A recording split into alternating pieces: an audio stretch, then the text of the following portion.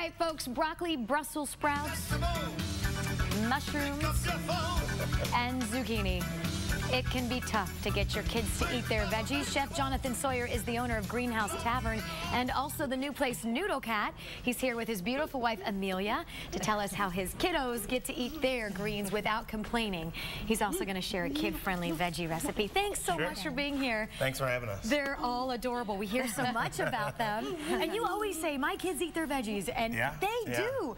It's so funny because just as the band was playing, we were kind of chuckling because they're just eating potatoes. And did your daughter not just shove one right in her mouth? Just this potato. Still in her mouth. Yeah. So cute. They love their vegetables. They do. They do. How did that all start with you guys? Well, I mean, I think Amelia can probably talk about it a little better than I can, but for us, it's never really been about trickery. It's just about getting them to make the right choices. You just feed them vegetables. We literally just feed them vegetables. We started when they were young, and that's what they do. Do they eat other, like, sugary stuff and ice cream and... No, we pretty much, I mean, they do eat ice cream and stuff randomly, but we pretty much, thanks. We pretty much don't have a lot of, like, processed foods in our house, but we integrate the kids with what we do. Like, when we're cooking, they help us cook. When we go to the farmer's market, they help us pick out, you know, what they want. When we go to farms, so, like, we've gone to a chicken farm where we've met chickens, and, you know, so we involve them. From start to finish. Yeah, we involve them, and we make it interesting, and we put it on the table, and if they don't eat it, then they're hungry, and then the next day they eat. It's mind-boggling to see them gobble this stuff up. So this is Catcher, and Catcher, how old are you? 6. He's 6, and you're Louisiana. 4. And you're 4. How did they get their names? I love their names. They're really cool. I don't know. We're a pretty creative family, so.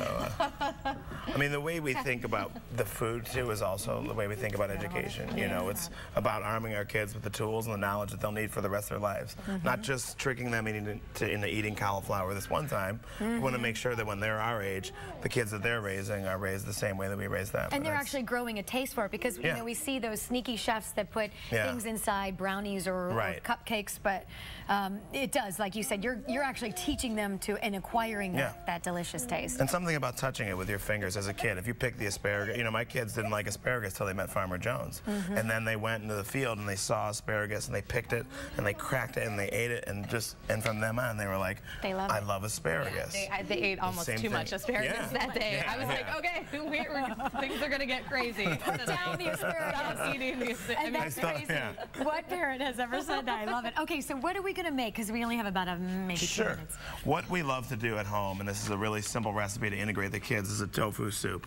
Okay, we can serve it cold as well, but I think it's a great way to get your kids to learn how to use a knife. And you love tofu, right, Louisiana? And this is the knife that Louisiana uses. It's basically a butter knife, but because tofu is so pliable, it can just go right through. It's like butter. And if you saw Catcher earlier, he uses an actual kid's knife, which is yellow for him, and it cuts pretty fast as well. Will you show us how you can cut? Yeah. Mommy, will you pass me his bowl so I can give him some noodles?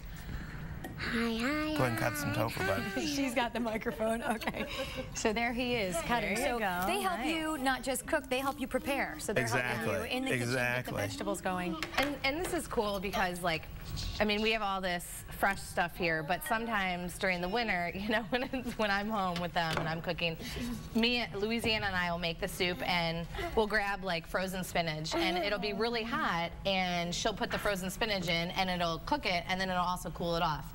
And she likes that because she's doing it, you know, so then she eats it, and something she did, and it just little things like that. Are they like super duper healthy? Not like crazy, you know, they don't ever eat ice cream or anything. But they do have grandparents. So. Yeah, we have grandparents who randomly take them to interesting places. But for the most part, you know, we don't have processed food in our house. And that is that's a great thing. We go to Jenny's and we'll get ice cream, and they'll eat dessert. You know, like, who's your favorite chef at the restaurant? Dessert chef?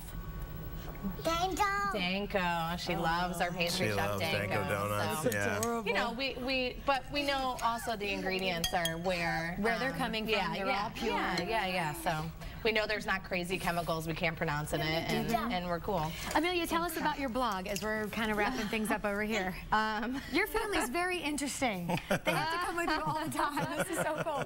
My blog started when he was a little baby and we lived in Manhattan. He was opening a restaurant for Mike Simon, and basically I had been working in a nightclub before I had a baby, and obviously when you have a 1-month-old you don't work in a nightclub.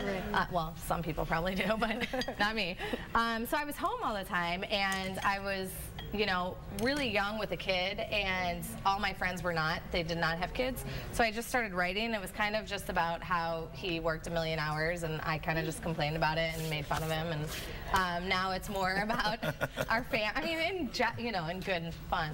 But now it's more about our family and kind of the experiences we have with food and travel and the restaurants and just all that. You guys all are just such a well-oiled machine. You guys work so well together. Yeah, you really do. Yeah, for a couple minutes we do a day, right? You really do. Just wrap up what you just made for us, the noodles. All right, so then what I did was we let the kids build their own bowls. So that way if Catcher wants more peas today or Louisiana wants more carrots, they can personalize their bowls. The cool thing about tofu is it absorbs any flavor you put in there. So we just have chicken stock typically at our house at all times left over from roasting a chicken.